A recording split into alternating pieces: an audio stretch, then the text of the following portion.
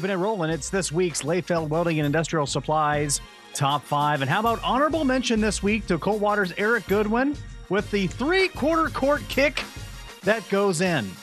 Luckily, had the cameras rolling, or no one would believe it.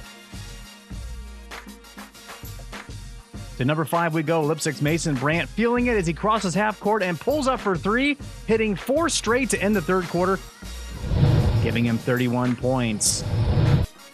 To the 4th spot we go, and it's Fort Recovery's Owen Judy getting the steal, and he finishes strong at the other end.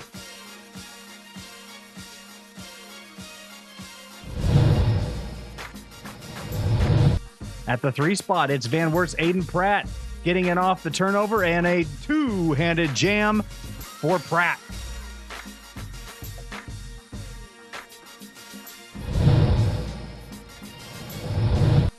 Our runner-up this week comes from Fort Loramie. Victoria Mesher beats the buzzer before halftime with the friendly rim and backboard.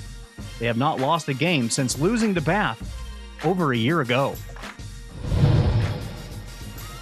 Back to Lipsick for our number 1 play, and it's Brandt this time running the perfect backdoor cut and throws it down. Brandt with 38 points in the PCL victory, and that is this week's Layfeld Welding and Industrial Supplies Top 5.